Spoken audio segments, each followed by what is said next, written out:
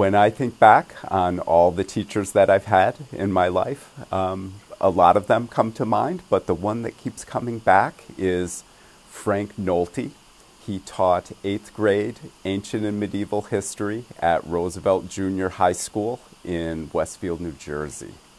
And I remember him for a couple of reasons. The biggest reason is that he taught me a lot of history in a way that was respectful to me and really to all the kids in the class. He was quite businesslike, quite matter-of-fact, and he had a wonderful way of explaining concepts and people and issues.